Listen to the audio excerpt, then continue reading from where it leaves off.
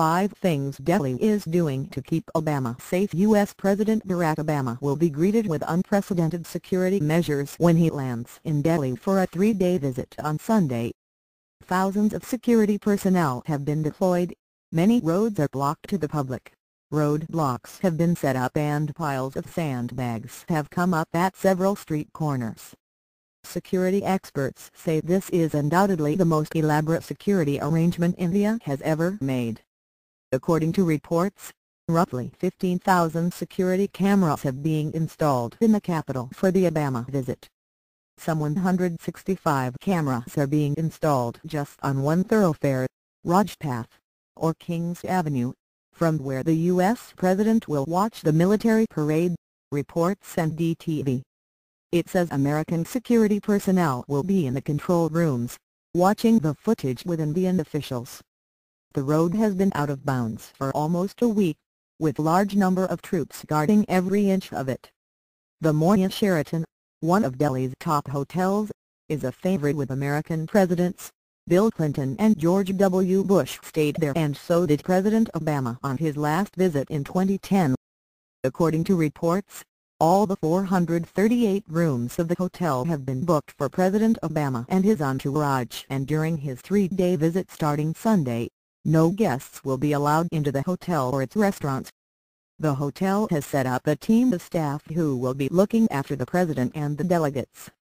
Reports say the president's advanced security team has arrived at the hotel and is going around checking door handles, locks and air conditioning ducts to ensure there are no secret listening device or cameras.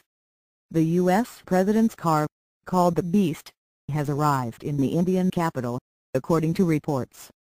And if the media reports are to be believed, Indian and U.S. security officials are involved in a row over Mr. Obama's trip to the Rajpath on Monday morning. According to tradition, the chief guest arrives with the Indian president in his car to the venue of the military parade. But U.S. security officials apparently want Mr. Obama to travel in the Beast. The car is a fortress on wheels equipped to protect him from terror attacks and keep him connected to his office at all times, reports NDTV. India has in the past years enforced a no-fly zone within a radius of 300 km (190 miles) on Republic Day, but it will be extended to 400 km this year, reports Reuters. This would mean no flights would take off or land in Delhi, Agra or even in Jaipur. According to reports, the U.S. Secret Service asked India for a 5-km no-fly zone around Rajpath during the event.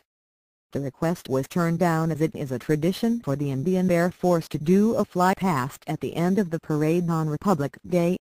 Nearly 24 sniffer dogs have arrived in Delhi ahead of President Obama's visit to sniff out any troubles, according to media reports.